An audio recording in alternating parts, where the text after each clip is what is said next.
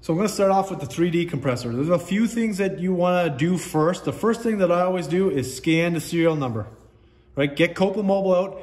I did one a few weeks back, a training on Copeland Mobile. Get the app out and scan the serial number or the model number. If you can't scan it, put it in.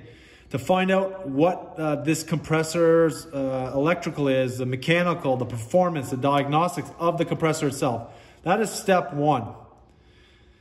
For me, step two is checking the electrical. So after you pump down the compressor, so you loosen your suction service valve packing, you close your suction service valve, tighten the packing, pump that compressor down to 1 psi, remove the gas properly, shut your discharge valve properly, and then lock and tag out your electrical. Then what you want to do is take off your plate, and you want to compare your winding resistance to Copeland Mobile. So let me just turn on this here, so hopefully you can see that.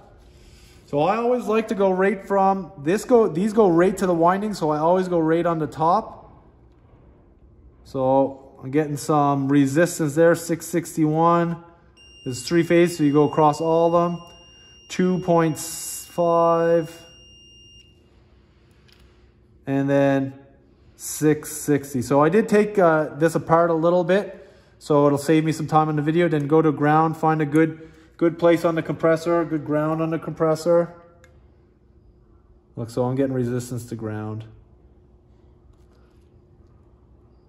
Oh, so we know we got some bad electrics, but you're not done there. See how I've taken off the screws here? So let's take this off. This is a terminal plate insulator. This here, realistically, this could be damaged. This could be cracked. It could have carbon tracking. That could be the issue. We take a look. That doesn't look bad.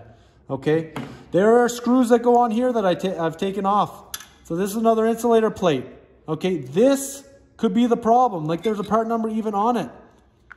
I've seen compressors come back, 6Ds, 4Ds, with fail terminal plates, but the compressors were totally fine. They could have replaced this. So if you have bad windings, then you go right from here and you check them from here, and let's see. So I still have bad windings, as you can see. So I got an electrical issue for sure. But what causes electrical issue? I want to point out one thing too, is that if you're putting these on, there's proper torque values. See how this moves right here up and down? That is connected to the winding. So if you just put these screws on and tighten them as hard as you can, what we've seen is underneath here, damage is the connection to the windings. And we've seen them after 6 months, a year, 2 years, because the guys didn't use the proper torque values for these nuts, led to a failure for the compressor. So we know, we checked as there's electrical failure, but really what causes electrical failure now? That's the next step. So let's take the head off. Like I said, a lot of mechanics are not doing this. So I loosen the bolts up first, but what you really want to do is you don't want to just pull off the bolts, knock it, and take the compressor head off, because this is discharge gas. All this is discharge gas here. Here's your discharge port, and there could be pressure under here. So what you can do is pull off a plug. So let's just pull out the plug, make sure there's no pressure in there, because you don't want, if there's oil or gas in there, you don't want that blowing in your face. Another way to do it is leaving 2 of these down below, then knocking it, and then so it doesn't blow the head off if there's a lot of pressure on there. So that's step one, is to relieve the pressure there if there's any. So after these bolts are all loosened, I think we're gonna... Okay, so what you want to do is inspect the head gasket. So make sure the head gasket and see if there's any cracks. So this one here looks okay. But you want to inspect to see if it's cracked or if there's carbon tracking in it. Just put this down here. So now we'll take a look. So I see multiple things right now. A lot of guys, when they see this, they're going to say, oh, it's overheating right away. But if you can see me, You can see how I'm rubbing that off. That is mechanical wear. That is not overheat. So just be aware of that. This is mechanical wear. See how I just cleaned all that off? Mechanical wear. But what do we see here? Look at this. This is your discharge backing, and look how the bolts backed out and now are all damaged. What caused that? What could cause this? This is all I had to do. I don't have to go any further. I know just from looking at this what things would cause this. Right? And this is by compressing a liquid. So this took a slug. What happens with a slug, it stretches these bolts. Compressor still runs, there's still some vibration, backs these bolts out. This bounces around in here. And then let's look inside here. So just move this to the side. Here's our disc. Look, it's upside down. So this goes in like this. So this here was busted. So all I see right now is that my discharge is damaged, and you'll see that with a slug. So now I want to take a look here. I don't see, it's a good way to check if there's any carbon tracker from your head gasket. Let's look on the inside. So now we're looking at the inside. Look, we can see here, this one's all missed. This is a delta reed compressor, not a floating reed, because you can see they're riveted in there. This one's bent back, but you can see it's damaged up there. Okay, these ones are still good, but you can see that lots of damage there. So, and then when you look in here, what you want to do is check, see if the compressor pumps. So maybe hard. Oh yeah, there we go. So it pumps. So we know it still pumps mechanically. So what we want to do, a lot of times what you'll get when you get a blown discharge is pressure pushing down, and you can see how damaged this is up. Just say if we had this valve damaged, but inside here was not damaged at all, you may just have a valve replacement. But we see there's so much damage inside here because of that slug. This compressor will have to be replaced. Now, what do you need to look for? Like, what caused it, right? So the things to look for. Crankcase heater, was that working? You know, is it in the right ambient? Did you have pump down on that system? Did it need pump down? Different things like that. The next thing, just say this was all good and you just had a blown discharge, that was it, but everything looked here good. You want to check the wrist pin, because you could replace the valve plate but have a damaged wrist pin. And how you do that is by putting the damaged piston or damaged valve plate, so we know it was this one to this one, put it top dead center and push down and see if it drops. I don't know if you just seen that, but that just dropped. And now I know I got a damaged wrist pin because the pressure pushing down on this wrist pin. And I'll show you again when I take the pump off. So, but I don't really have to go any further on this compressor. We know it took a slug. Now you need to figure out what caused that slug. This slug led to an electrical issue. Okay, so just say this wouldn't pump. Just say you couldn't make this pump. Next step is to take the pump off. You don't have to take the housing off. This is the pump. This is the housing. Just take the pump off. And then you take a screwdriver or something to see if it will turn. The crank will turn. Because you want to do it in a step-by-step process just to verify. How you take your net oil pressure as well, show you right quick. You always want to do it from here, this side right here, because this is where you have the Schrader in it. This one doesn't, so never take that off. That'll blow oil in your face if the compressor is running. So take it off here. Put your gauge here and right on here. So it should be crank and the oil pump. Some guys do it from the suction, but there's always a 2 psi difference between the motor housing and the crank. 2 psi difference. Okay, so you take from here to here, Your net oil pressure can be between 20 and 40, even 50 would work. When you get up to 60 though, that's over the bypass. So it has a spring bypass in there, that's too high. Or if you again run it, would run even at 15 PSI, but the Syntronics and the CoreSense, they'll trip out at, or the compressor electronics will trip out at, I think it's 7 to 9 PSI D. So just be aware of that as well. So you would take it here and then you would spin it to see if it would spin. So if you couldn't pump it, you would just get a flathead and see if it would spin. And yeah, now you can. So she still pumps. Let's check that guide again.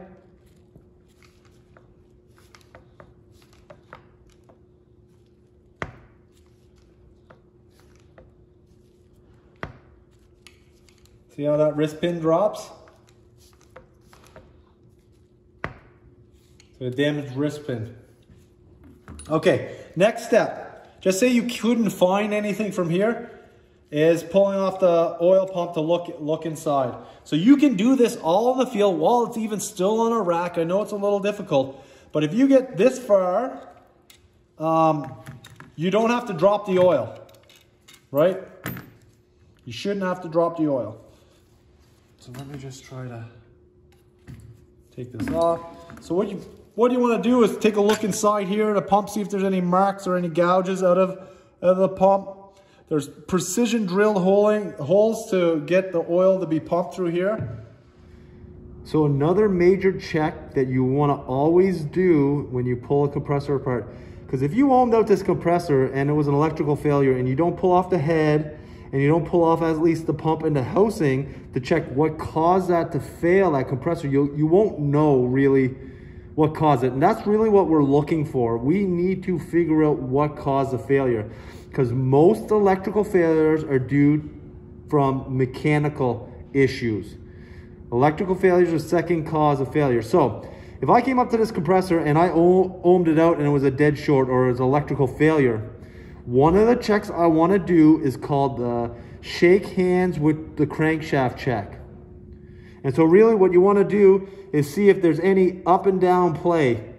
If there's up and down play, that means the main bearing, which is the main bearing, is in the separation between the stator and the crank. And you want to see if there's any up and down play. So what you want to do is see if there's any up and down play. So I have really no up and down play here. But you can have back and forth play, but up and down play, there's really nothing. So I know that this compressor didn't have any floodback. What happens when you have floodback, the main bearing is the last place to see oil, and the oil becomes displaced. As the oil travels through the crankshaft, lubricating the bearings, that main bearing is the last one to get oil. So that liquid refrigerant, that's a good solvent, it starts to displace the oil and it wears the main bearing. And if you have up and down play, that means that main bearing is wore, which really drops the rotor a bit onto the stator. And then you get rotor drag, and that rotor drag leads to an electrical failure. So always check to see if you have any main bearing wear. So here's another tip I want to show you. So if you do have service valves and you had to change a compressor and you pull it off and you have a damaged gasket like this, you're always going to want to replace it with a new gasket. Go to your local Copeland authorized wholesaler, get one, put one in, because you'll get a leak. The next thing I want to show you is these steel rubber coated gaskets. So this is a used one here, but what you want to make sure is that we call it the embossing, but it's really the humps out. You want those out, or the embossing pointed towards you. You see how these are indented?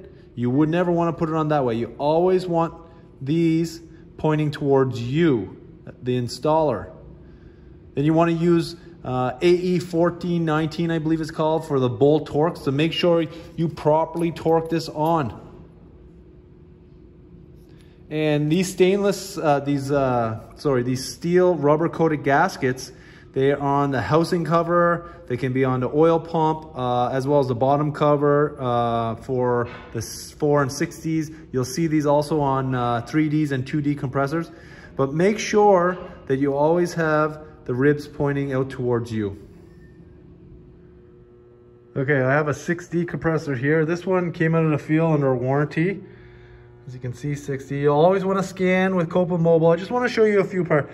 All that was wrong with this compressor here, it took a slug, smashed the discharge, banged up the suction a little bit.